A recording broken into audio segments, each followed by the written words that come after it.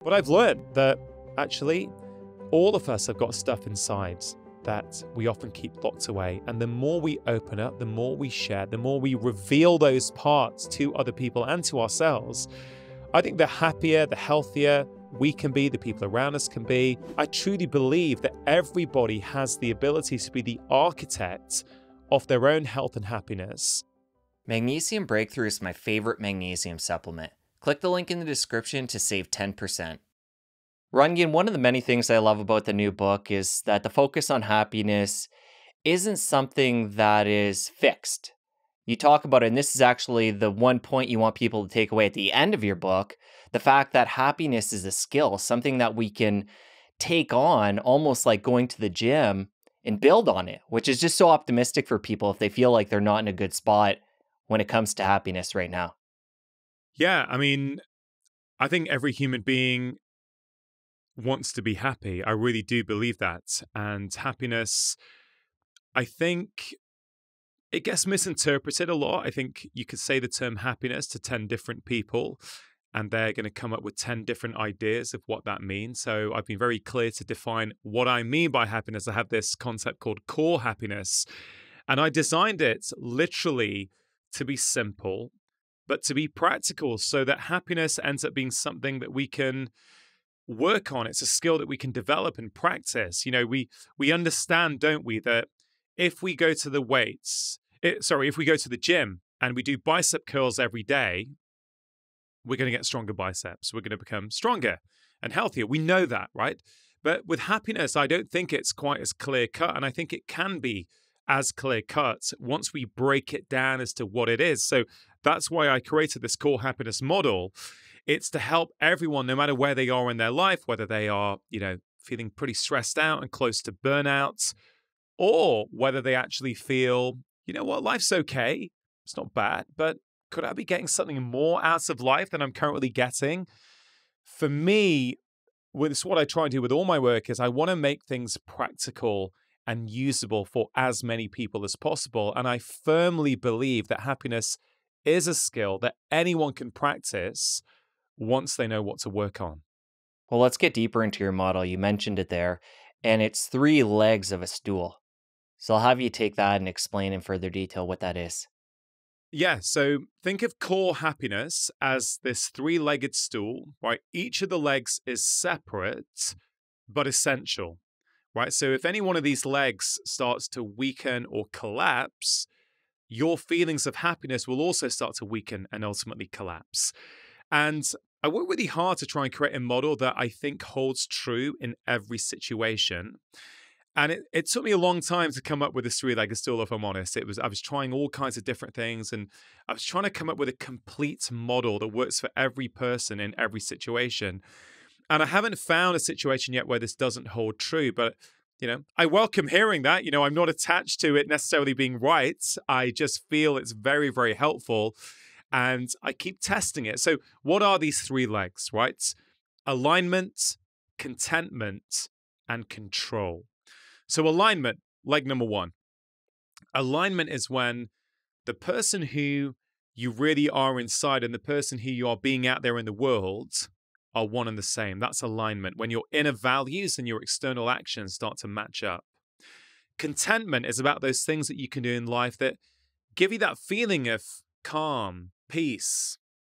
As I say, contentment. What are those things? And the 3rd leg is control. Now, I thought, Jesse, long and hard about the word control, because I think control can also be misinterpreted very much like happiness. But I think it's the best word for what I'm trying to get across. And I tried it on many of my friends, many of my patients, many of the public, and people seem to get it straight away. When I say control, I'm not talking about controlling the world, right? I'm not talking about controlling external events. I think the last few years have shown us very much that actually the world is going to do what the world is going to do, right? Whether we want things to be a certain way or not. When I say control, I'm talking about a sense of control. What are the simple things that you can do in your life that give you a sense of control? Because we know from the research that people who have a sense of control over their lives, they have higher levels of motivation, they have higher levels of academic success, they have higher social maturity, they they are healthier, they are happier people. And conversely, people who don't feel a sense of control over their lives have really high levels of psychological stress. So these are the three legs of the stool. The new book basically has a lot of simple practices that don't cost any money at all, that people can practice to work on their alignment, to work on their contentment, to work on their control. And the side effects of working on those three legs is that you are going to feel happier more often. So you're not actually directly working on happiness, you're working on those legs.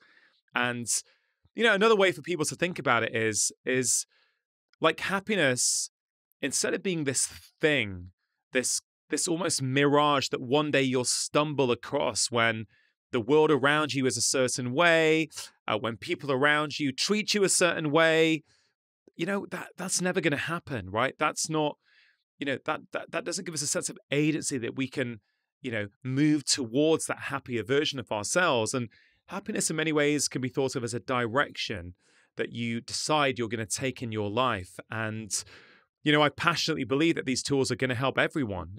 They have helped me in my own life. At the point where I'm talking to you now, Jesse, I'm 44 years old.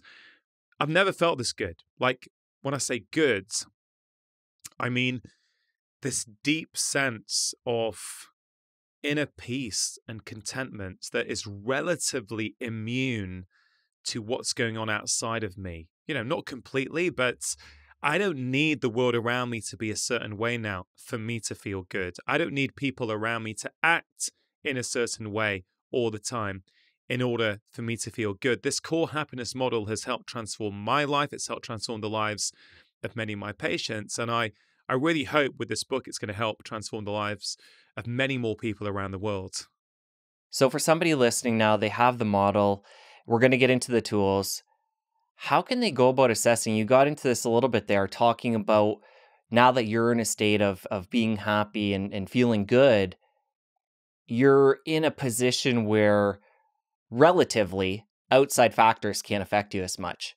So I'm just trying to get to the essence of this happiness. Is that kind of when somebody knows that the work they've been doing is paying off and they feel like they have that resiliency from inside?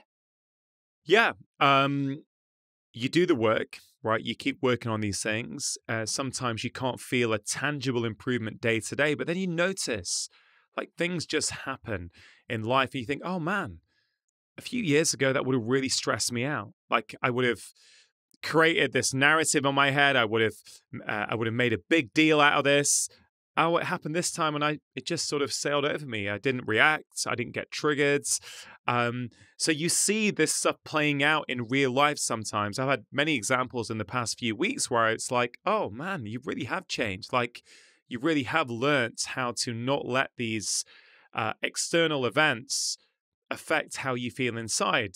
Right? One of them, I don't know how relatable this is or not, but this is literally happened about 3 weeks ago. So as we're recording this, Jesse, my book came out maybe a month ago in the UK, and I'll be doing lots of promotion. I'm currently on my tour, and I remember, like, I had a slot to go on this program called BBC One Morning Live, which is one of the big mainstream TV channels to talk about the book, and I was, really excited to have the opportunity to go on and talk and share the message, and the taxi was meant to pick me up from the studio at 6:30 in the morning, right? So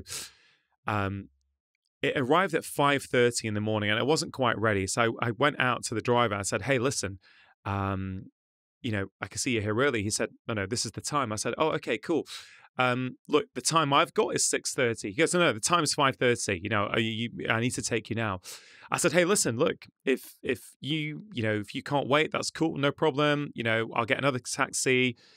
I was really quite calm in that situation where I would have been quite triggered, I think, a few years ago because I was going to be on live TV and the driver's, saying this. And I was totally calm. And he goes, no, I'll wait. I said, okay, cool. Thanks.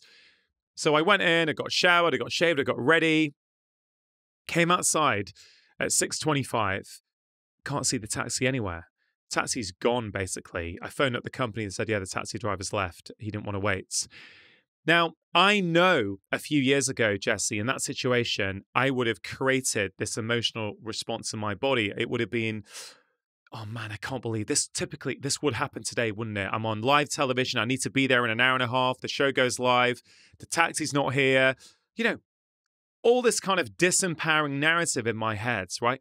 In that moment, Jesse, I promise this is what happened. I was like, okay, cool. Driver's not here. Well, I'll phone a few local companies. There'll either be someone ready or not. If there is, great. If not, we'll find another solution. I phoned it, I think, 2 companies. The second one said he will send a cab around now. Problem solved, right?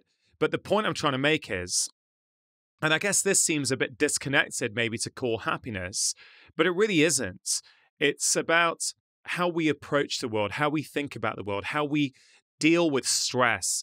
You know, many of us think happiness is going to arrive when the stresses and obstacles disappear in our life, right? Well, that ain't ever going to happen. You know, that is part of life. There's always going to be struggles. And it was a really beautiful example for me because I can think that I feel happier and more content, but then you get these real world scenarios where, you know, stuff happens and you go, oh, wow, I would have reacted differently in the past. I felt totally chilled and relaxed. I didn't feel any emotional tension. And I think, Jesse, there's a wider point there for me, which is why would a doctor, a medical doctor like me, write a book on happiness? You know, I don't think that's normal, right? Why, I've been a medical doctor now for almost 21 years. I don't think many doctors write books on happiness. I don't think it's usual. And the reason I decided to write this book is I've always been fascinated, Jesse, by what is the root cause of why this patient is in front of me. What's really going on? Why have they presented today? Why have they got these symptoms? And for many years, I've said that 80 to 90% of what we see as doctors is in some way related to our collective modern lifestyles, right? I'm not putting blame on people. I do understand that modern life is tricky. Many people find it very difficult to make the choices that they really do want to make, which is why, you know, podcasts like yours or mine, I think hopefully are really helpful for people because it helps provide some sort of inspiration and some sort of actionable information that they can use to improve their lives, right? But I started to think, well, is lifestyle the ultimate upstream cause? Or is there something that's even more important than lifestyle? Because I would see some patients who would make lifestyle changes for a few weeks, a few months. They'd feel better. They'd feel more energy. They're sleeping better. And then they'd revert back to where they were before. I mean, this is very, very common. Or I would also see some patients who had a lot of kind of seemingly unrelated symptoms. They would change their lifestyle, diet, movement, sleep. Everything looks really, really good. Yet they were still struggling. And I thought, well, Rangan, what are you missing here? Is there something you're not looking at here? And so I reflected on my 20-year career and I thought, well, which patients truly transformed their lives? Which ones really made the change for good? And I looked into the research and now I'm convinced, Jesse, there is something that's even more important than our lifestyle to think about. And that's happiness. That's our mental well-being, you know, how we think about the world, how we approach the world. Because often what goes on up there, how you deal with stress, for example, if you take a disempowering narrative, you create stress in your body. And then the downstream consequence of that is that you make all kinds of poor lifestyle choices on the back of that. And so the research shows very clearly that happier people are healthier, right? Yet, you know, you've interviewed many medical doctors on your show. You talk about health a lot. I don't think that the conversation around health includes happiness enough. And I think it needs to, because happier people are healthier. Now, why is that, right? So I think that's really interesting. Why are happier people healthier? I think for me, there's kind of 2 broad things to look at. Number one, right, is happier people naturally make better lifestyle choices, right? So if you're someone who feels pretty happy with life, pretty content with your work and the state of your life, you know, you're less likely to dive headfirst into a tub of Ben and Jerry's in the evening, right? You're less likely to be counting down the minutes till 5 p.m. so you can have 2 or 3 beers or half a bottle of wine just to unwind. So I think we naturally get that. People who are happier naturally make better lifestyle choices. But it's not just that, Jesse, because even if you look in the research, even when we account for lifestyle, happier people are still healthier. And there was this beautiful study, which I think demonstrates this so well, with nuns, right? They followed these nuns across their life. And what was amazing about these nuns is that their lifestyle was the same, right? The same diet, the same sleep, the same movement, no difference there. But they found very clearly that the happier nuns significantly were healthier and they live longer, irrespective of lifestyle. So I find that incredible. Another study which really helps back this up is more recently, these scientists took two groups of people into the lab, right? And essentially, they injected all of them with rhinovirus. So what's rhinovirus? Well, it's the bug that causes the common colds, right? And what was really interesting is not everyone got sick. And they could tell who was going to get sick. Or when they looked at who got sick, they could split them into two categories, right? The not so positive mood category got sick 3 times more often than the happier group. Right, so this is really profound, right? We're all being exposed to multiple bugs every day, like rhinovirus, and your mental well-being, your happiness can hugely influence whether you're going to get sick or not. So there's all kinds of things in the research which are showing us that happier people are healthier. And I thought, well, if I want to empower people to take control of their health, to live happier, healthier lifestyles, yes, I've written about lifestyle in my first 4 books, and I still stand by everything that's in those books. Lifestyle is important, but we also need to take into account happiness. And as I've mentioned, as you mentioned, Jesse, I firmly believe happiness is a trainable skill that anybody can learn once they know what to work on. If I just finish off also, Jesse, what you said, well, how can somebody tell where they're at in their life? You know, if they're happy, if they need to do a bit more work. Well, there's a couple of ways you can do that. One thing I'd ask people to think about is the opposite of core happiness, which is junk happiness, right? So we've all got a junk happiness habit of choice. In fact, I would say most of us probably have more than one junk happiness habit of choice, right? So what is a junk happiness habit? It could be sugar, alcohol, gambling, 3 hours on Instagram, online shopping, online pornography, which is a huge problem these days, like all kinds of things. And there's nothing necessarily wrong with having a junk happiness habit. The problem is when we engage in these junk happiness habits too often, or we make the mistake that these junk happiness habits are truly making us happy when they're not, right? They're simply there to distract us. They're there. The things that we turn to when we want to avoid feeling how we're feeling, or we're feeling uncomfortable and we want to distract. And this is why, Jesse, honestly, I think a lot of public health guidelines fail and they don't land with people. They're just too dry. For example, you know, if the government say you shouldn't drink more than 14 units of alcohol a week, for example, right? It's just very dry. I'm not sure what that really means to people. It doesn't really connect with people. I understand that there needs to be a guideline, right? So I get that. But in my experience, all behaviors serve a role, right? They're all there for a reason. So, you know, this is one of the reasons why a lot of people can give up alcohol in January for 2 weeks, for 3 weeks, for 4 weeks, no problem. But usually, for most people, they creep back. And before you know it, they're right back to where they started, because the alcohol was playing a role in their life. If their job was really stressful or they're in a difficult relationship, right? The alcohol was being used to help numb that stress.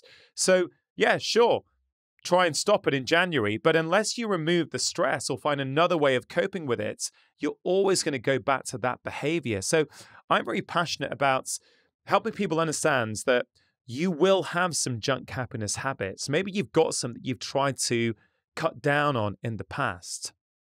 And the problem is that if you've been struggling and you keep trying a different diet or a different regime or something different, well, maybe there's a missing piece there. Maybe there's an underlying emotion, there's an underlying condition in your life that you're not dealing with. Because if you keep reverting back, it's because there's something still to be unexplored.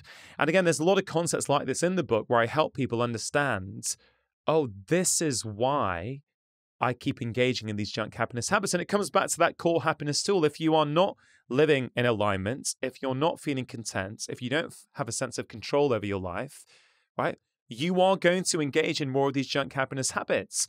You know, the truth is, Jesse, when I was in my 20s, I used to gamble a lot, right? I used to love gambling, right? Never to the point where you would say, Rangan's got a problem. He needs to go and see someone. But if I reflect back, yeah, I was probably gambling more than would be healthy. I'd gamble on the football, on the golf, at the casino, at the bookmakers, whatever.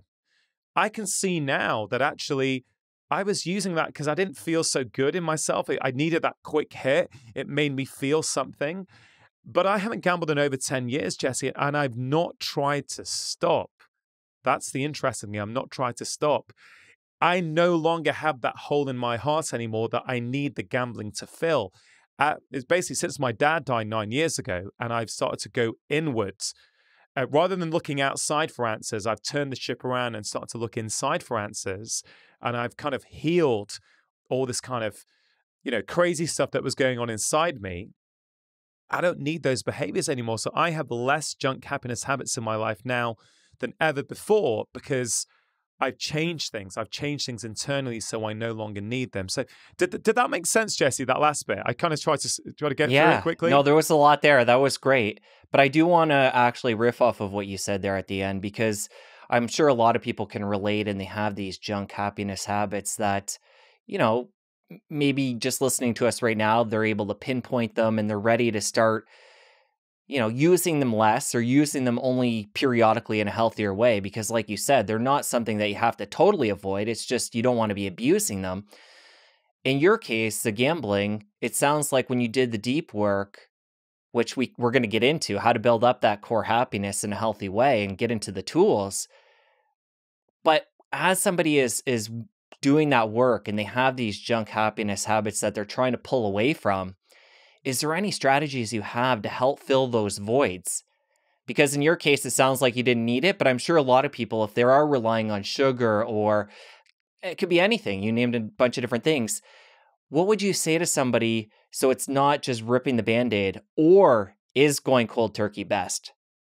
So I think there's many different things that people can do. One thing that I found to be really helpful is this practice that helps people be more aware. So I want to say here, before I get into what that practice is that being aware of when you are starting to engage in junk happiness habits is huge. It doesn't mean you can change it straight away, but without an awareness, you will never make that long-term change, right?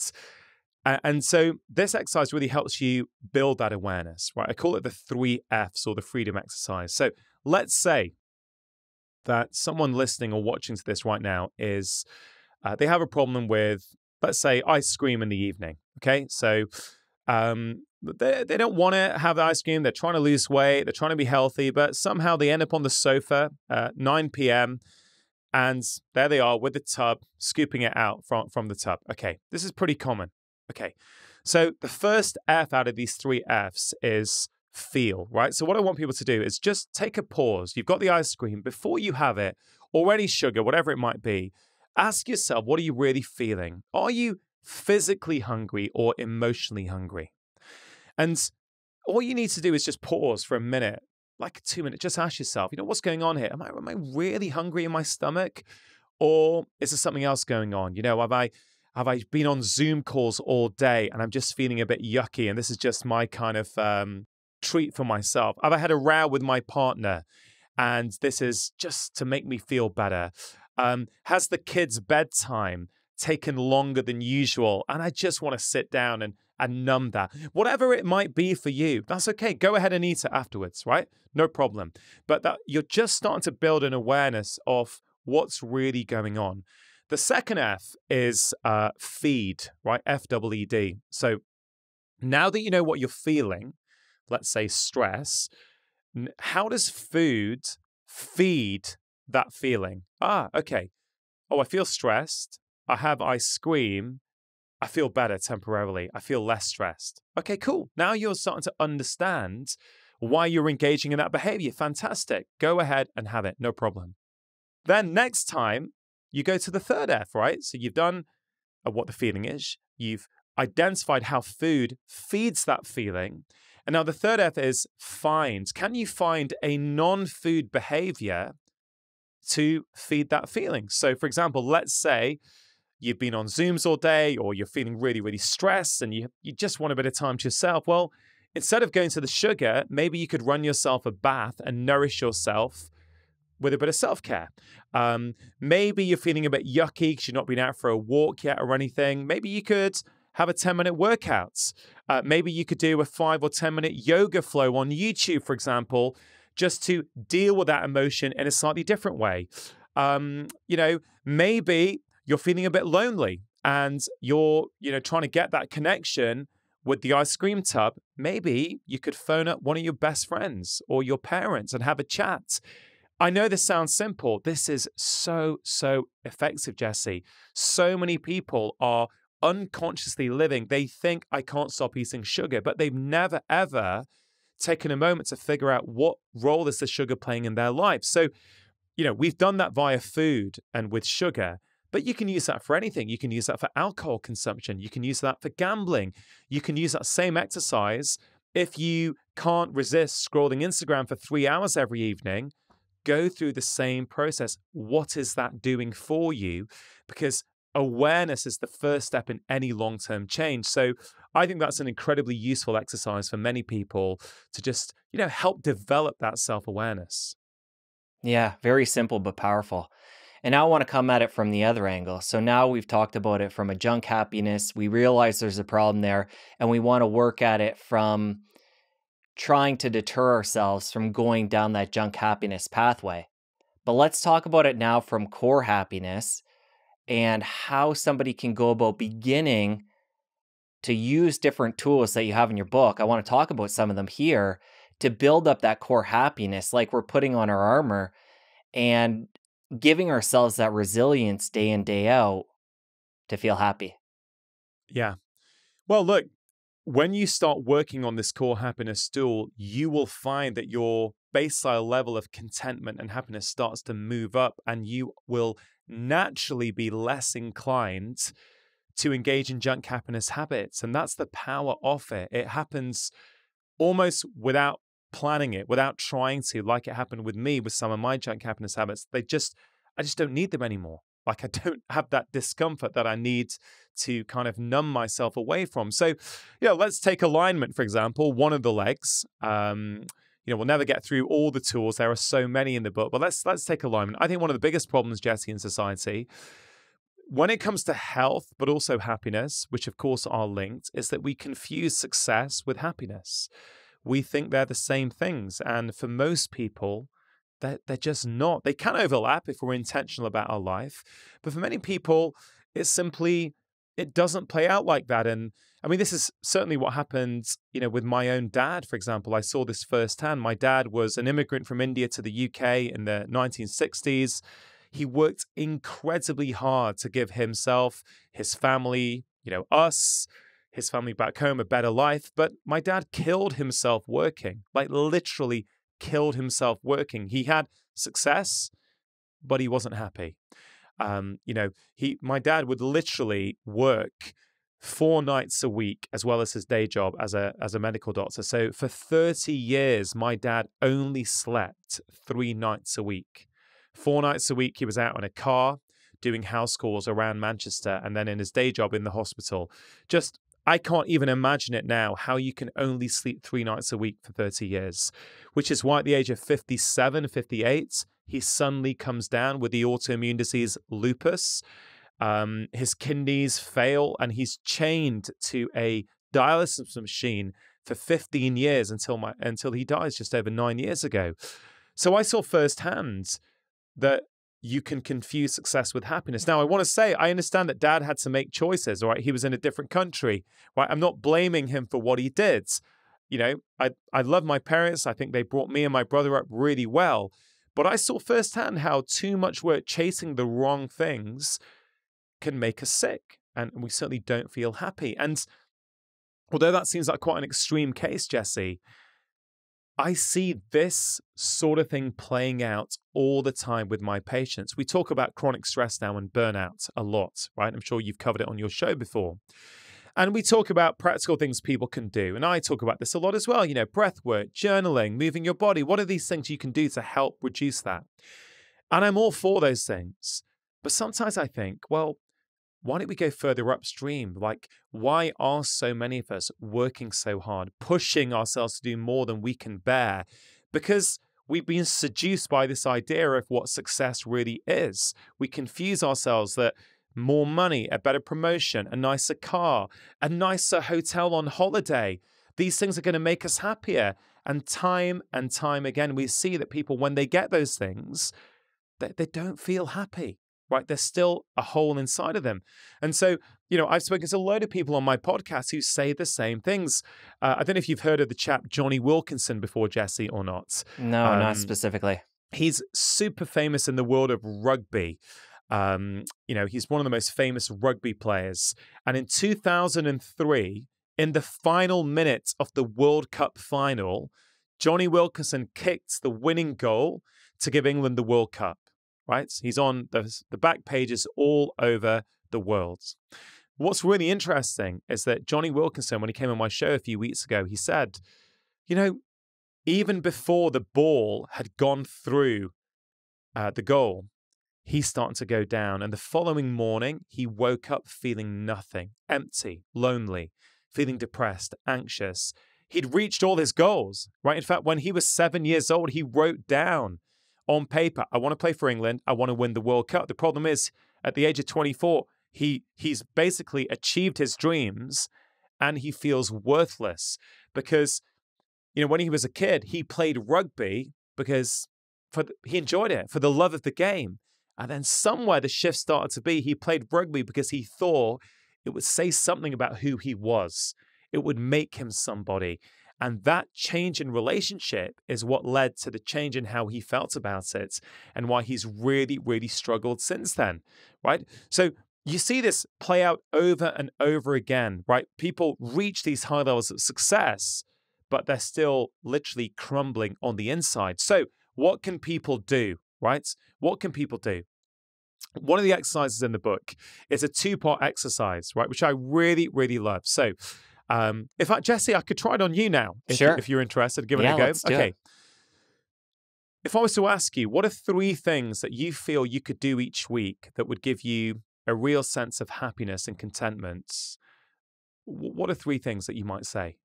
Number 1 would be spending quality, uninterrupted time with my family. Yeah. Which could include things like taking weekends off or having dinners together. I would say another one would be to make sure I'm getting enough sleep. So making sure I'm prioritizing that just so my energy during the day is good for those interactions with family and for work and everything. And I would say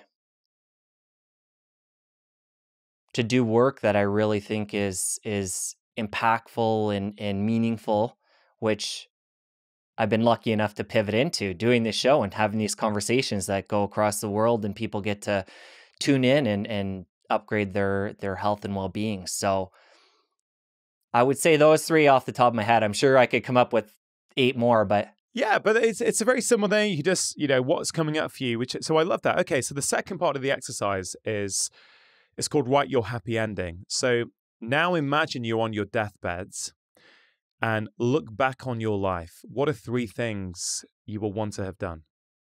Spend as much time with family and friends, primarily family, as I can. So comes back to the first point I made before. That to me is above all, like head and shoulders above the rest. So that one. 2, I guess this relates again to what I said, because the second one would be to, you know, look back at what I've created in the world. Right now, the focus is on the show, but it could pivot. You know, I'm still young. I have a lot of time and a lot of energy to create things and help people. But to look back and realize that the work I had done was meaningful and it was helpful to people. And then I would say the third one is just that I took care of myself. And this, I guess, can relate to the sleep piece, but I'm doing it in a more zoomed out fashion where take good care of myself so I'm feeling energized and feeling happy and feeling present just so I can make the most of all those interactions with people and the work I'm doing.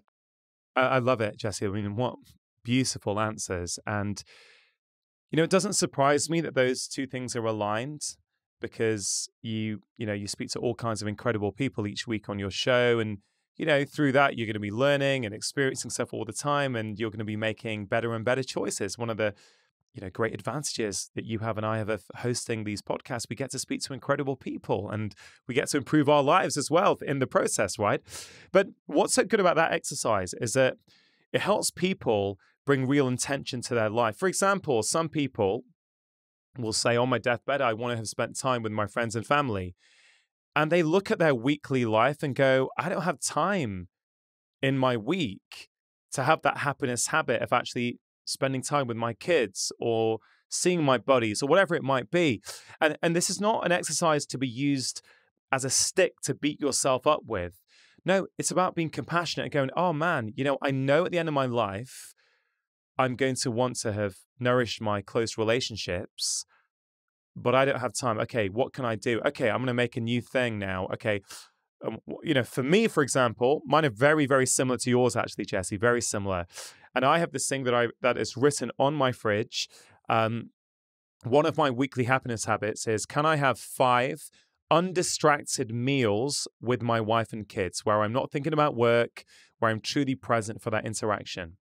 I don't always manage it, but generally I do because I've defined it, I've written it there, and I've made it measurable. It's a number. I know if I do those 5 undistracted meals each week with my family, well, I'm pretty sure at the end of my life, I'm gonna get one of those things that I want in my happy ending, which is I nourish those deep and meaningful relationships. So it's a very powerful exercise.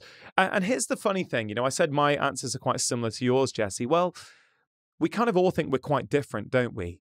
And we've all got different preferences and, we've all got different desires in life. Well, sure, we do, but we're not as different as we might think, right? We know with a high degree of certainty what you, what me, what everyone listening is going to say on their deathbed. How do we know that? Because palliative care nurses tell us over and over again. People say the same thing. I wish I'd worked less. I wish I'd spent more time with my friends and family. I wish I'd allowed myself to be happy. And the one that really deeply resonates with me every time I say it and think about it is, I wish I'd lived my life and not the life that other people expected of me. Right? We know what we're going to say, but many of us are living a life that means we are not going to get that happy ending. My dad did not get his happy ending. My dad had all kinds of plans for retirement. He was going to set up a street clinic in Calcutta in India. He was going to travel the world with my mum. Nothing. He couldn't fly. He couldn't travel. He was chained to a dialysis machine 3 times a week for 15 years. And many of us are doing our own version of that. So I'd encourage everyone right now to pause, right? Or think and do that exercise. Don't just imagine it. Do it. Write it down. Because you may not be able to change things immediately. You may not be able to suddenly overhaul things, and you don't need to. Even that little shift, like I mentioned, 5 meals with my wife and kids each week, even that is bringing more intention to your life. And as you do that, you are working on the alignment leg of the core happiness story. You're going to strengthen that, and you will find naturally you engage in less of these junk happiness habits because you focus on the right things that really nourish you. Jesse, I had a patient a few years ago, 37-year-old chap who really demonstrates this as well. I mentioned my dad's confusing success with happiness. This chap, Stuart, from the outside, it looked as though he was crushing life, okay? He ran his own business. He drove a sports car. He was working when he wanted to from his laptop on his own terms, right? No one's going to tell him when to work. He's working when he wants to. On the weekends, working all the time. He comes in to see me in my clinic and he says, Dr. Chatterjee, look, I think I might have depression. I said, okay, what's going on? He said, well, some days I wake up, I feel really low. Some days I can't motivate myself to get out of bed. Some days I'm just lying there thinking. I feel indifferent about things. I can't get pleasure in what I'm doing anymore. Is this depression? And I spoke to him. I ran some tests. I got to know him a bit. I asked him a question. I said, hey, what do you do? Do you ever hang out with your friends at all? He goes, Doc, I don't have time. I'm busy. I'm running a business. I kind of see what they're up to. I see their photos on Instagram and Facebook. And that's the funny thing, Jesse, isn't it, about the way we live these days, is that we can see what our friends are doing. We can see what food they're eating. We can see where they're going on holiday, but we don't actually have to see them. So what I said to him, I said, hey, listen, what I want you to do until the next appointment with me in 6 weeks, I want you to see one of your friends in person every week. And when you're with them, I want you to put your phone away. Now, it probably wasn't the prescription he was expecting from me, right? But he was desperate. He said, okay, right, I'll give that a go. 6 weeks later, he comes back in. He's almost bouncing through the door coming in to see me. I said, hey, Stuart, how you doing? He goes, Doc, I feel like a different person. I've got my mojo back. I've got my lust for life back. Yeah, things feel great. I said, what happened? He said, well, on a Sunday morning, I'd go to the local cafe, meet up with one of my friends, and we'd just catch up for an hour or so.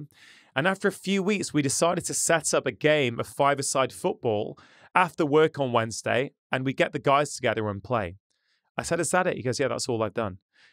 Right? This guy completely transformed in 6 weeks by doing those two small things. Now, I saw him for a few months afterwards, and, I talk about a ripple effect quite a lot. One key change can lead to so many other changes. So because he hadn't played five-a-side football or five-a-side soccer in years, right? He was unfit. He couldn't keep up. So he decided to go to bed a bit earlier. He would start to eat a bit better. He wouldn't stay up till midnight binge watching box sets on Netflix, right? So he was just getting better and better. So he didn't have to give up his job. He didn't have to not run his own business, right? It's not either success or spend time with your friends and family. No, it's like, how can we just make sure we're focusing on the right things? So Stuart did not have an antidepressant deficiency in his life, right? He had a friendship deficiency. And when he corrected that friendship connection deficiency, and I appreciate not everyone is as lucky as Stuart in terms of living nearby to their friends. He actually happened to live very nearby, so he could meet them face to face. And I think that really illustrates what I'm trying to get across, right? Many of us are falling into this trap of chasing things that we think are going to make us happy.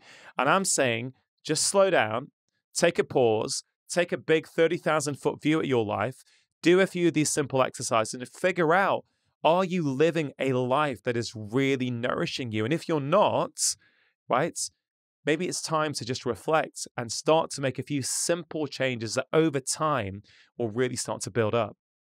And what I love about this example of getting together with friends and getting active, and this is a general theme I found from reading your new book, is that it doesn't cost anything.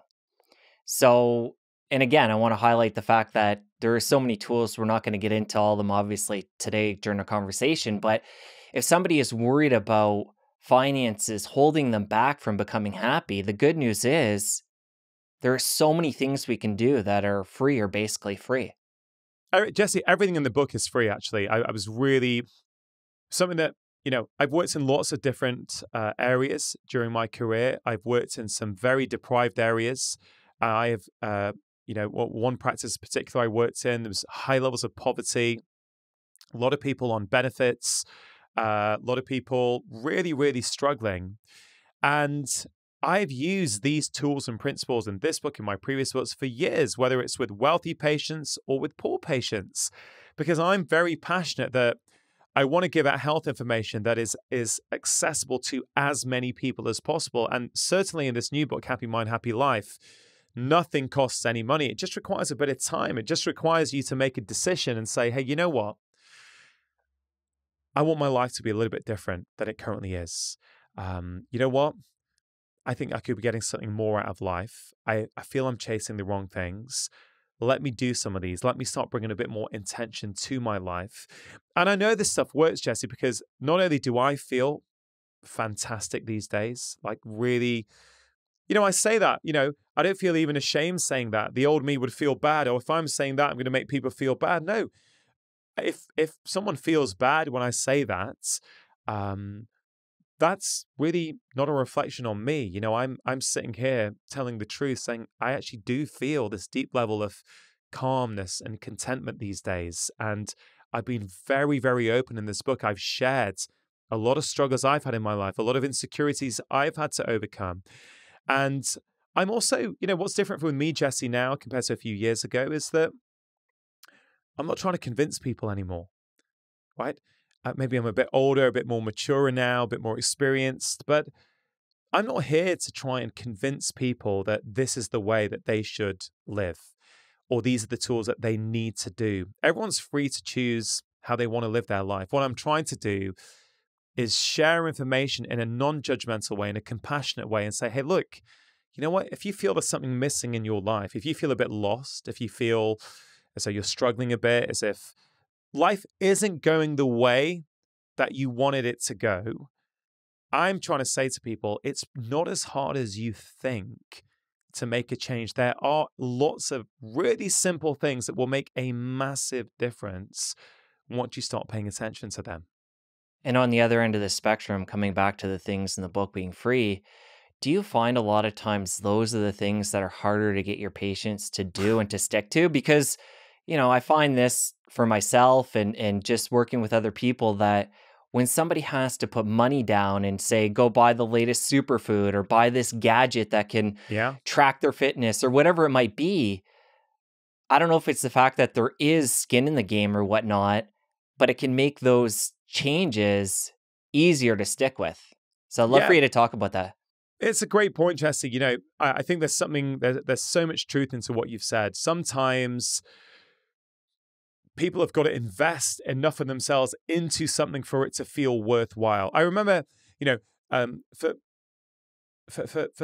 remember, you know, I've worked in the National Health Service. I don't anymore. I worked in the National Health Service for almost 20 years.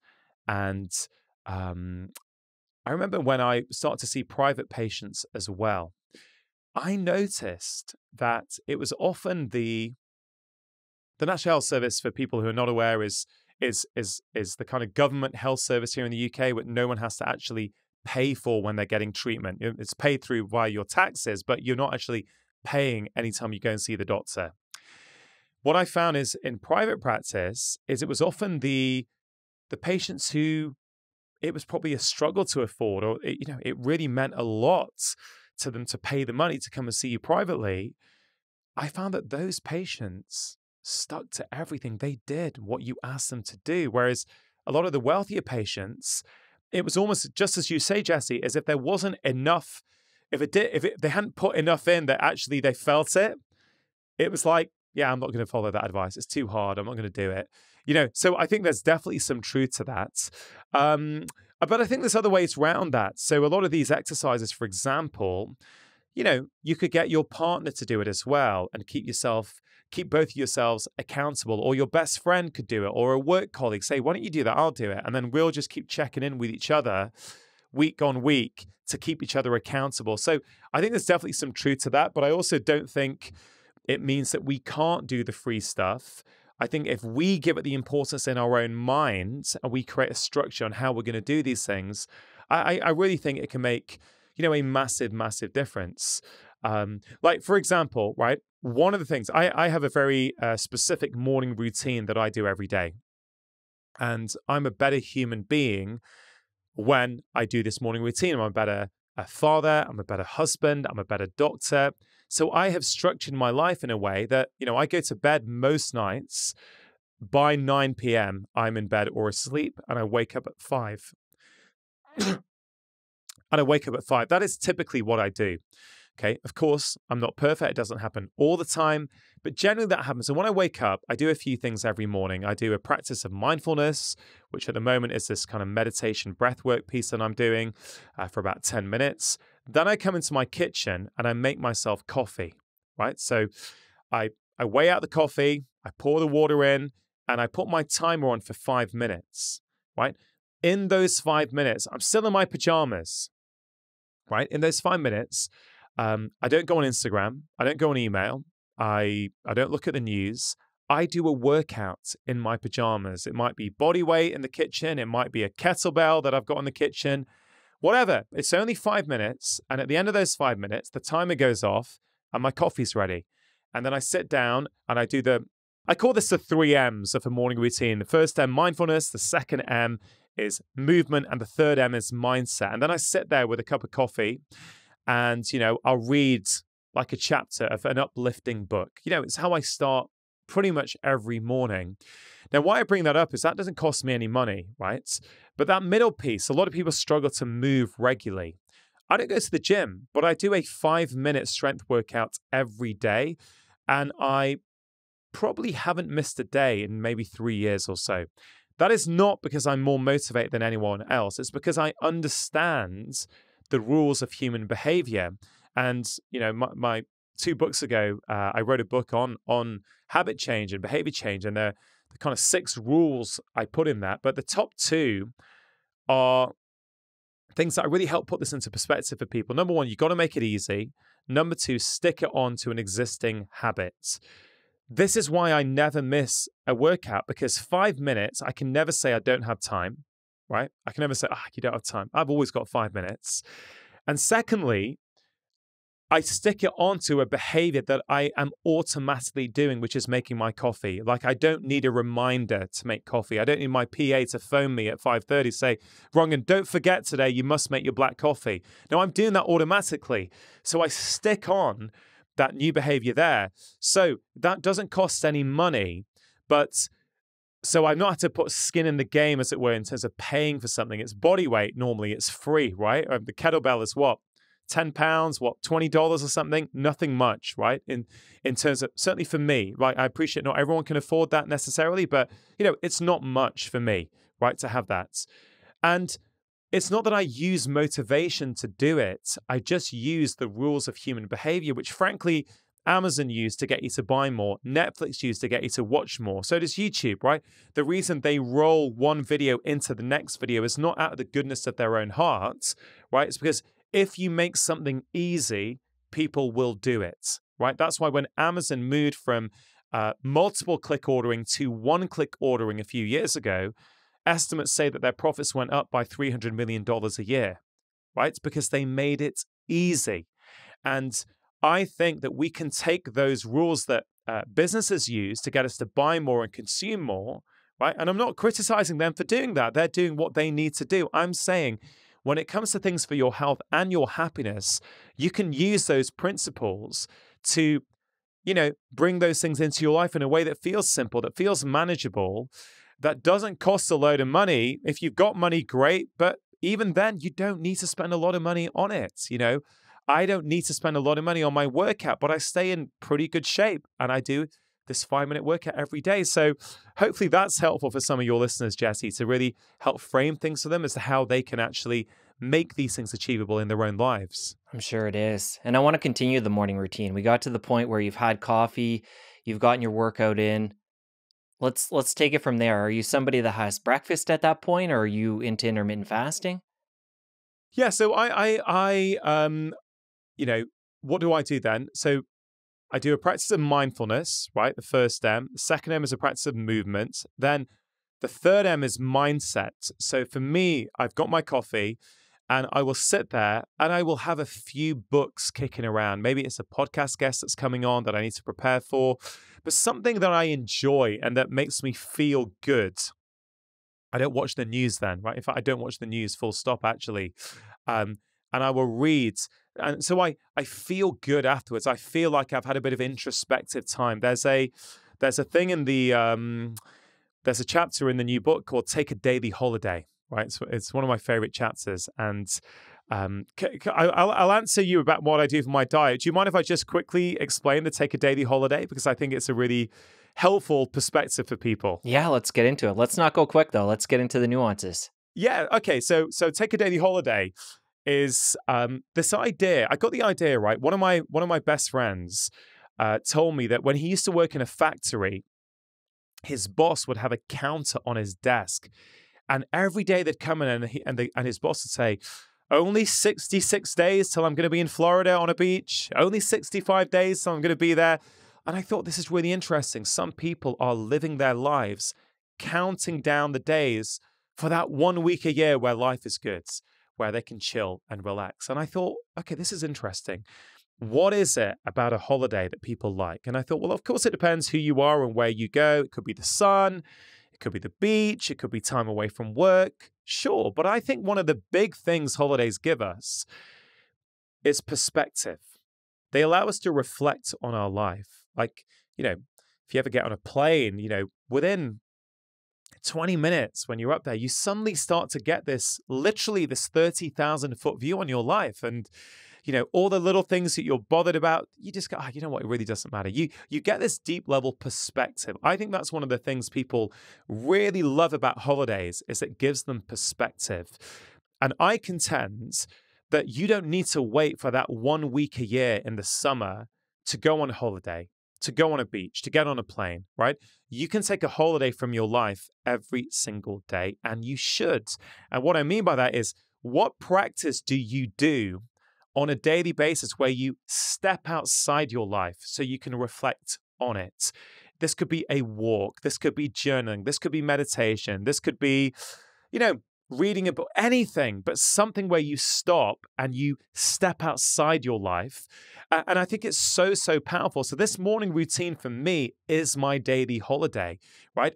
It allows me to get in touch with how I'm feeling. It allows me to get in touch with my innermost thoughts and emotions. And I think one of the biggest problems, and this relates to health, this relates to happiness, is that we're not in touch with how we feel anymore. That's why so many of us engage in these junk happiness habits, because we're so busy consuming. We wake up and we put on the news and we go on Instagram and we're on email and we're even if we're consuming good content like your podcast or my podcast, let's say, right?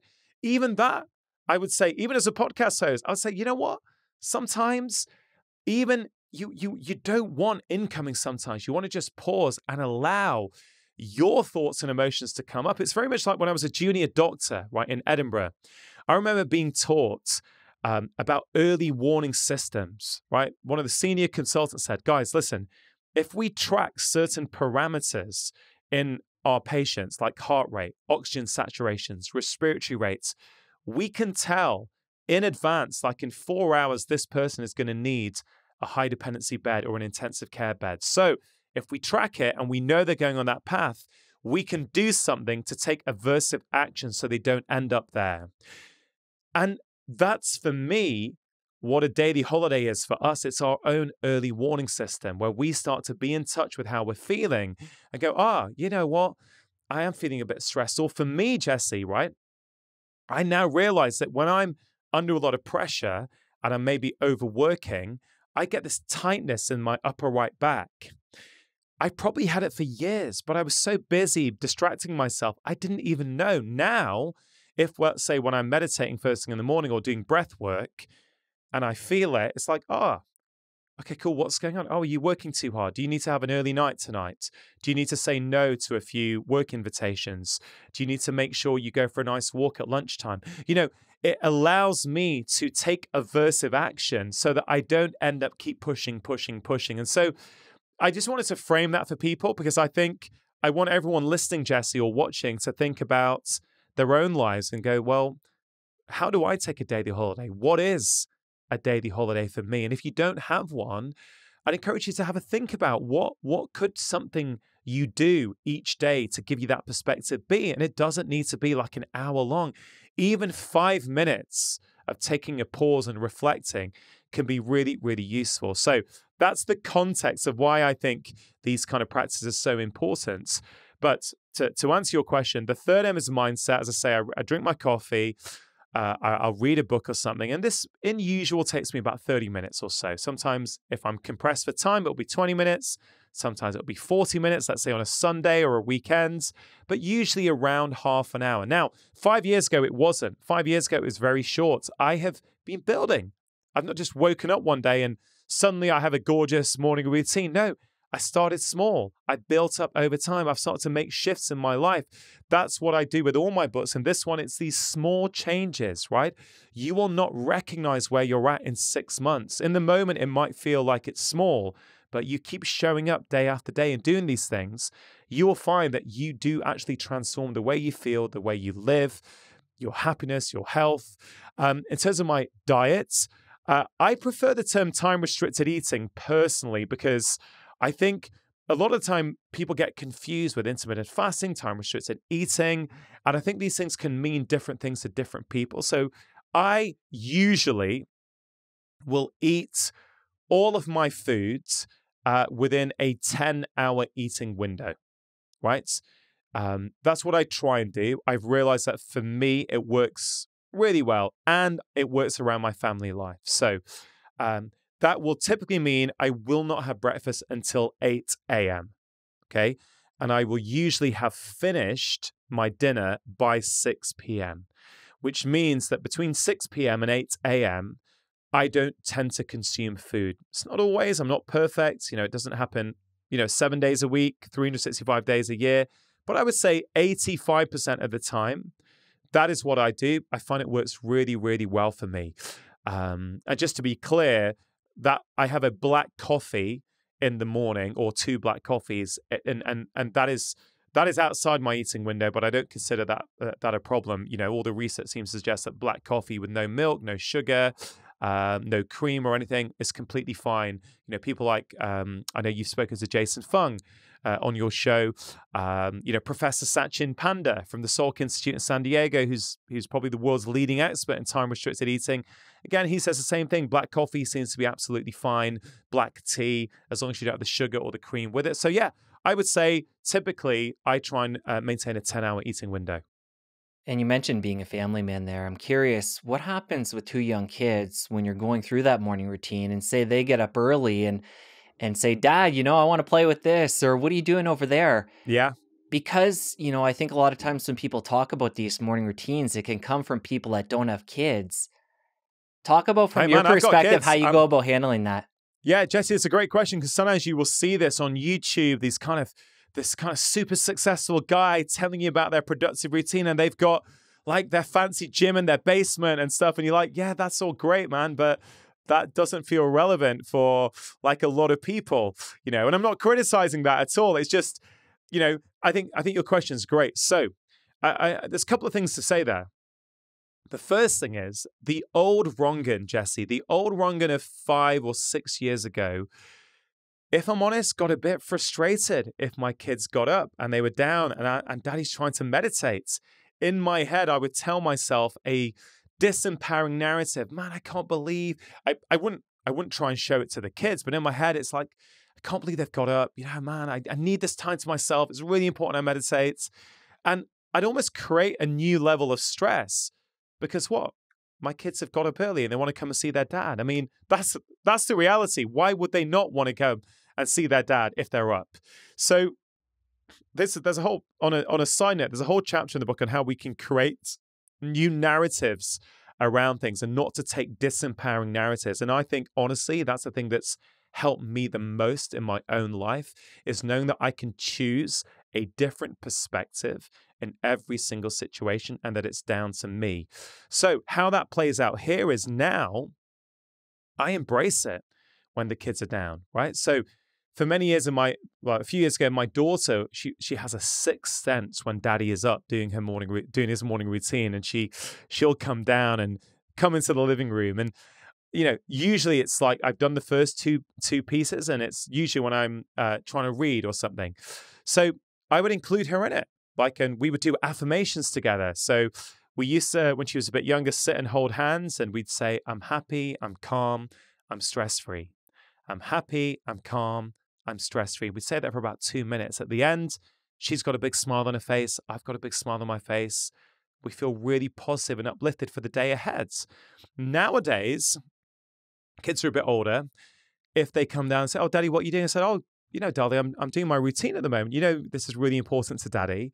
I said, "Okay, all right, great. So can I do it with you?" I said, "Yeah, what do you want to do?" Like, I'm doing the reading piece at the moment. Should we do something together? I go, no, okay, you read there. I'll just sit next to you and I'll read my book. I said, okay, cool. Right? So I include them in it now, right? I welcome them in, because anytime you are trying to resist the way life is, you are bringing emotional tension and stress into your body, and that stress needs to be dissipated and neutralized in some way. And often we turn to these junk happiness habits later because we've created this emotional stress in our body. So I now embrace it. In fact, 2 weeks ago, right, I got up a bit late. I was meditating, and the kids were both downstairs in the next room getting ready for school. And I remember meditating, and I thought, this is awesome. This is like you now. It's like lifting extra weight. I'm like, can you meditate with your kids now, making a racket in the next room? So actually, this has been a shift in my perspective. Nothing's changed. The kids are being kids. They just want to play. They're going to do their thing. Many of us create mental turmoil inside our own brains by the narrative we put on it. Oh, I can't believe they did that. It would only happen to me. Hey, like, you can keep taking those narratives in your life, but I promise they're not helping you. They're not serving you. When you know that you can take control and you can choose what perspective you take on this situation, you will get a lightness and a freedom. And also, the other thing I would say about having kids is I talk to my kids about all this stuff. In fact, I'd say, my son's 11, my daughter's 9. They help me write my books. Honestly, like, we talk about these ideas because I think, well, why kids kind of get all this stuff, right? Over the breakfast table, we'll say, I said, oh, I'm trying to work on this. What do you think of this idea? Yeah, Daddy, I like that. Have you thought about this? I'm like, oh, darling, that's a really good idea. Yeah, actually, I think that's how I'm going to write about it. That sounds really, really great. And so they know, because I'm very open with them, that Daddy having a bit of time to himself is really important each day. And so instead of trying to keep things separate, I've included them in. And I appreciate, Jesse, they are a bit older now, 11 and 9. I know if you've got a young child, if they're 1 or 2 or 3, sure, you know what? You may not be in a position where you can do that. You know what? That's the way it is, right? Try and take the health advice that you get on podcasts like your show, Jesse. I would say with a bit of, you need a bit of nuance. Not every piece of health advice is going to work for every single person in every situation in their life. The truth is, when you do have young children, you may be a bit more sleep deprived than you would ideally be. And then it can be really disempowering when you hear like a podcast on sleep and hear all the benefits of sleep and all the problems when you don't sleep well. I've fallen into this trap before. I've realized as someone with a very large audience online, I've got to be very careful when promoting the benefits of sleep. I realized that sometimes without realizing it, you can make people feel bad who are not getting enough sleep. So I always try and caveat it now as much as I can to say, guys, look, there are going to be periods in your life where you can't sleep as much as you might want to. That's okay. Right, just be aware of that. So I think that empowerment, that discernment, that idea that not everything has to be taken for us at every stage in our lives. Again, I think that's a missing piece that people need to think about a bit more. That's so important. And earlier, Rangan, you talked about how a doctor yourself ended up writing a book about happiness. I want to take things even further back and talk about how a conventionally trained doctor yourself, how did you even get tuned into this other world of health and wellness? Yeah, Jesse, I've always been a curious person. I've always, I've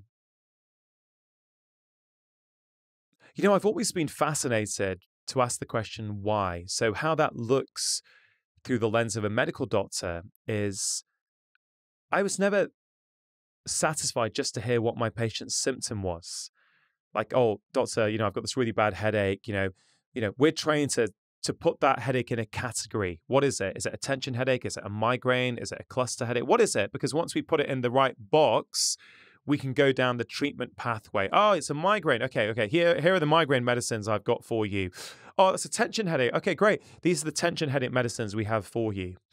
That's a gross oversimplification, but it's not as overly simplified as you might think. That really is how we are trained to think.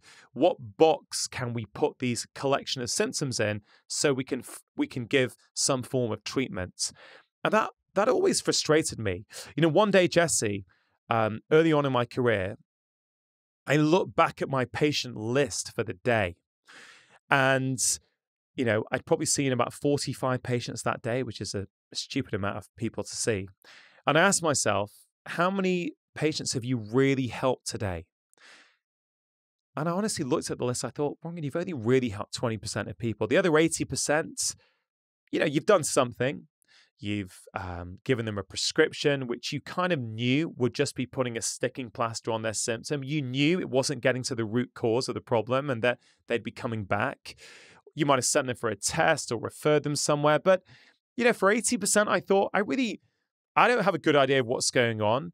I haven't helped my patient understand what's going on. So this is just going to keep coming back. And I just thought, I can't keep doing this for 40 years, right? I don't want to practice this way. I want to understand what's going on here. And, this is well documented online. My son, when he was 6 months old, he had a really serious incident. He had a convulsion. He nearly died from a preventable vitamin deficiency. And really that whole situation changed me, where modern medicine saved his life for sure with intravenous calcium, intravenous vitamin D. But that was it. There was nothing about, could the fact that he's not had vitamin D in his body for the last 6 months be why there's some allergies and intolerances and bad eczema? Not interested. And I felt so bad about what happened that I made a vow when I took my son out of hospital that day at 6 months old. I made a vow that I'm going to get my son back to full health as if this had never, ever happened. And that drove me. I would study nutrition. I'd study the gut microbiome of 3-4 hours a day. I would be reading online. I'd be researching with a single quest. How can I get my son back to full health as if this had never happened? And the things that I learned, I applied with my son. He is now an 11-year-old, thriving, healthy, happy, young, I was going to say young man, but he's still a boy. The same tools and principles I applied with myself and my family. We're feeling as well as we've ever felt. And I started applying those same principles with my patients. And I found that, wow, I'm using less medication than I've ever used before. And I'm helping people get better than they've ever felt before.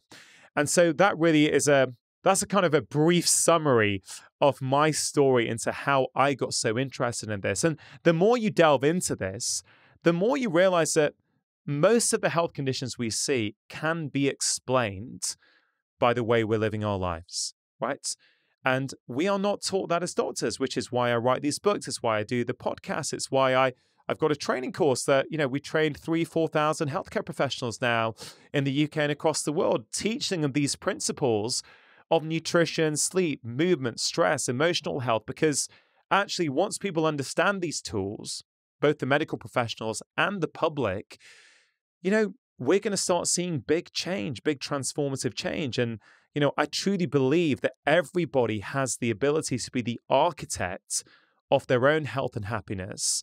And everything I do out there in the world in public really has that single goal in mind. I want to empower people so they don't have to be reliant on other people and doctors. And, as much as possible, of course, there is a role for doctors with certain things. I'm not saying that. But a lot of what people go to see with doctors are not the best trained people to actually help. That's the harsh reality. It's the uncomfortable truth that many people don't like. But the way I see the world, the way I see health, it's 100% true. And to this day, are you still working one-on-one with patients? Yeah, I am. Although I will say, Jesse, I'm considering what to do about that because, as I say, this July, it's going to be 21 years. I have seen tens of thousands of patients in that time. Now, circling back to alignment, right, and what we've been talking about as a theme throughout this conversation, well, how do I apply that to myself, right? Well, I am probably slightly overcommitted in my work at the moment. That is true, right? Yes, I'm passionate about helping people, but I feel that I've got too many things that I'm juggling. Yes, I'm disciplined. Yes, I'm structured. And one of the things I've been thinking about is my stated public aim is to help 100 million people over my career live healthier and happier lives. So then I think, well, how do you do that? Well, I know I've had my own primetime BBC One show before, which has been shown in 70 countries around the world. So I've seen the power of media. You create something really great that goes onto a big network. When I had this show in 2015 and 2017 on BBC One, which is the main channel in the UK, called Doctor in the House, where I would go and live alongside families who were sick for 4 to 6 weeks, right? It never been done before. And every family I managed to get either fully reversed or significantly better, whether it was type 2 diabetes, panic attacks, irritable bowel syndrome, fibromyalgia, all kinds of different conditions. I showed on a primetime show that without using any pharmaceutical medications, just by making small changes to their lifestyle, you could get people significantly better. And that really opened up my eyes to the power of the media in terms of how you can give positive, inspiring messaging to a large volume of people. Now, I don't do that show anymore, but my health podcast, Feel Better, Live More, is the most listened to health show in the UK and Europe. We have millions now listening and watching every week, which is just incredible. But it takes a lot of time, a lot of work. I research every single guest myself. I don't have a researcher. I don't want a researcher. I like doing the research. I like reading my guest's book, going into their story. It's how I want to experience life. Yes, there's a business case. It's much better if someone else does it. Great. That may work for some people. But in terms of that leg alignment, that key leg of the core happiness stool, it's not how I want my experience to be. So I do my weekly podcast. I write a book a year. I see patients. I teach doctors, right? We've got this really great Royal College of GP accredited course, but that's a lot of work. I'm married. I've got 2 young kids. I help look after my elderly mother, right? Not everything is now fitting. Something has to give. And so I've been asking myself, well, this summer, 21 years of seeing patients. Let's say now I see a lot of complex patients. I see them for an hour and a half, people who are under specialists, under doctors and can't get better. I see them and try and put it all together for them, put all the pieces together. And I think, well, look, Rangan, let's say you see 8 to 10 patients in a day. I know the impacts my podcasts and books are having on millions of people. I read the hundreds of DMs every single week about, oh, I don't have depression anymore. I now know how to manage my anxiety. My mum's reversed her type 2 diabetes because of your last book, or whatever it might be. And I think I've been really questioning, Jesse, what does it mean for me to be a medical doctor in 2022? And I'm starting to come to the conclusion that actually maybe it's time to take a break from clinical practice, see how that sits with me, focus on the other things, and then what is my resistance to it? Honestly, it's probably what will people think, right? It's that inner voice of external validation. Oh, are you a real doctor? And then you think, well, hold on, this is just noise in your head. What do you mean, are you a real doctor? Of course you're a real doctor, right? You teach doctors. You've got 21 years of clinical experience. And actually the original word doctor, what does it mean? It means educator, right? So arguably, I'm doing more meaningful work by cutting back on something that allows me to help more people. So I haven't quite resolved this conflict in my head, Jesse, if I'm honest. But as of now, I am still seeing patients, but my strong suspicion is that at some point this year, I may take a pause, may not be forever, just to see what does my life feel like? What does it look like when I don't see active patients? And again, I think there's a wider point there for people, which is, let's say you do some of these exercises on alignment. It's not that you have to make a decision and live by it forever. Just because I made a decision at 18 to go to medical school, does that still mean at 44 I have to still do the same things that I thought I was going to do when I was 18? Well, no. Do you know what I mean? Many people fall into that trap. I still feel I'm being a doctor by teaching, by educating, by inspiring. And so, yeah, this is quite, I guess you can tell from the way I'm answering this question that I'm wrestling with at the moment. So I hope that answer made sense though, because it is something I think a lot about. No, that makes a lot of sense. And you beat me to the punch. That's what I wanted to get to. The fact that you are doing so many different things. And again, we're talking about happiness and having balance. So I'm curious how you went about doing that. So happy to hear you're thinking about balance and how that might look in the future. Yeah. Just can I say that on balance, again, like many people think happiness is a destination that one day we're going to arrive upon and everything's going to be great. It's not. It's a skill that we can work on and develop. But balance, you can think about in a similar way, right? Balance is this mythical work-life balance. It doesn't just arrive one day and then you're good. Oh, I got it now. Man, it shifts. You may get it for a little bit of time and then something will come in and shift again.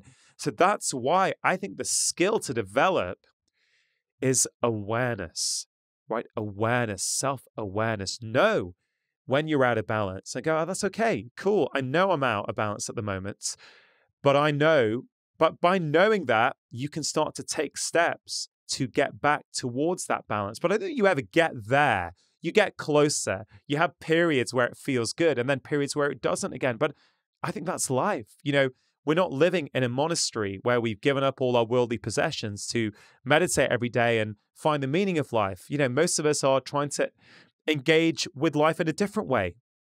And so I do think also balance is something it's a moving target. The truth is, Jesse, as we are talking now, I'm in the middle of my UK book tour, right? I normally go to bed at 9. I'm still on stage at 10 p.m. at the moment. Then I do my book signing. So the last 3 nights, I haven't gone to bed until 1 a.m., right? But my body clock is so drilled that I'm still waking up by 5:30, 6. So I am very sleep deprived this week. Does that mean I made the wrong decision to go on tour? No, I don't think it does, right? This is a short-term thing. I'm only doing 7 dates on purpose. I don't want to do any more than that. I'm doing 7 dates. This is the busy week. And yeah, I'm feeling it a little bit. My voice is a bit hoarse. It's the end of the week. I'm feeling tired. But I know in 2 weeks, I'm going to redress the balance. And this weekend, I'm going to take it really, really easy. I'm going to make sure that I probably won't even go for a run. I actually feel my body is, sometimes like to go for a run on a Saturday morning. I probably won't tomorrow unless I get a really good night's sleep tonight, because I know probably a nice 1-hour walk will probably energize me more than a kind of fast tempo run. And so again, this speaks to awareness. I'm now in tune with my body, and who knows what I'll do tomorrow morning when I wake up, because it's Saturday tomorrow, but I'll tune in, I'll do my routine, and then I'll do what feels right to me rather than follow some kind of prescriptive plan. And I think that's progression for people. I think we often need books and plans to get us started. But at some point, you don't want to be following someone else's plan. You want to be following your own. At some point, you want to learn enough about yourself to go, you know what? I like that from that guy. I like that idea from that guy. I like that idea from that lady who I heard on that podcast. You know what? I'm gonna create my own cocktail. I think these things are going to work for me in the context of my life. I think that's true health empowerment when you get to that point. And that's what shows like yours, shows like mine, hopefully help people do. Give them the information, hear from lots of different experts. But I do think people then have to convert it into what's going to work for me in the context of my own life. And as we part ways here, one more thing I want to get into. As you're being so real and vulnerable, talking about, career shifts and how that makes you feel as a doctor and pushing this week and not getting enough sleep, and you're being really real, being really open about who Rangan really is. And part of what you talk about in your book, and I really love this piece, is having unmasked conversations. So the way you're being right now and connecting with me and connecting with the audience, it just feels really real and really brought me to that point that you illustrated in your book. So I'd love for you to talk Yeah. about how somebody on their happiness journey can use that as a tool in the right place. Yeah, there's a chapter 8 in the book is called Have Maskless Conversations. And I touch a little bit on it with that case study from Stuart, the guy who was working so hard, but he was never seeing his friends. What was so powerful about what Stuart did when he started to see his friends, right? These were his close friends, right? And these were people who he could truly be himself with. He could take off the figurative masks and he could actually truly share how he was feeling without fear of judgment, without having to put something on to impress. He could just be himself. And there is such power in those conversations because as we reveal ourselves to other people, right, we actually start to reveal ourselves to ourselves as well. Often we don't know. You know, I mentioned early warning systems, I mentioned having a daily holiday, but one of the best ways to get to know yourself is to have these maskless conversations. Now, if you have those people in your life, your college buddies, your good friends, whoever it might be, do you meet them enough? Do you speak to them enough? You know, so I neglected this for years as I was getting into my career. You know, my close buddies from university, we'd rarely talk, rarely see them. And I realized now that actually, even now, and like a quick 10-minute phone call with one of my buddies where I could just, tap into the way we were at university, like I feel energized afterwards. You feel, it gives you a sense of control, actually. Going back to the core happiness stool, there's a part of your brain that is always scanning the external world to make sure that it's safe for you. And that's why interactions with other human beings, both strangers and close people to you, is so powerful because it tells that part of your brain that we call the sociometer that, oh yeah, you know what? The world around me is safe. I fit in. Okay. That's the power of these sort of conversations. The lesson really is and I feel energized. This is so interesting, right? This is a podcast host, Jesse, right? These long form conversations, they energize me. Like I can come in starting tired. Like I'm buzzing now. I know we're at the ends, but I'm buzzing. Like I'm full of life. I've got all kinds of new ideas that you asked me some really good questions. You pointed me and I've been thinking. And I've realized that I've been doing media at the moment. You go onto TV and do a 4-minute live TV segment where you barely get to say anything that you really want to say. It's just quick sound bites. And they can be quite draining, but these really open ones when you can actually shine a light on parts of yourself that you may have kept hidden away, it's very, very energizing and nourishing. And, there's a whole chapter on this in the book on why they're so important, what people can do to get them more in their life. But I'd really encourage people to think, who are those people in your life with which you can show up and truly be yourself? Because that's where the gold lies. If you focus on those interactions rather than these low-grade social media interactions where people often are trying to impress and, signal a certain idea or, again, look, there's pros and cons of social media. I'm active on social media, so I'm not going to throw it and say it's all rubbish, right? I will say I think most people are happier when they're not on social media, in my experience. Doesn't mean there aren't benefits as well, but I think whenever we look at the benefits, we like to ignore the cons as well. But social media interaction, electronic interaction is not the same. I consider it like one-dimensional interaction, whereas interacting with another human being, ideally in person, but obviously that's not always possible, it's much richer. It's a 3-dimensional interaction. You see body language, you see, you make eye contact, you see what their face is doing, all kinds of things that really nourish every part of who we are. And so this is a new thing also for me, Jesse, sharing some of these things that I've had in my life, like gambling in my 20s or insecurities I've had. I've been very, very open in this book. There's no way in hell 5 years ago I would have shared this stuff with the world. No way. I would have been too scared of judgment. But I've learned that actually all of us have got stuff inside that we often keep locked away. And the more we open up, the more we share, the more we reveal those parts to other people and to ourselves, I think the happier, the healthier we can be, the people around us can be. And there's real freedom in vulnerability. But many of us feel too scared. We're too scared to be vulnerable. And I'd encourage everyone, take one little step this week to be a little bit more vulnerable with someone and just see what happens. It is so, so freeing. Well, I thank you for being vulnerable in the book, like you mentioned, being vulnerable in our conversation. And you mentioned feeling charged up. I feel the exact same way. I love getting to converse like this. And I really appreciate, Rangan, just everything you came on and shared. I'm going to link up Happy Mind, Happy Life in the show notes. Going to link up all your social media. Thank you so much for everything. Thanks, Jesse. Keep on doing the great work, buddy. You too. Thank you.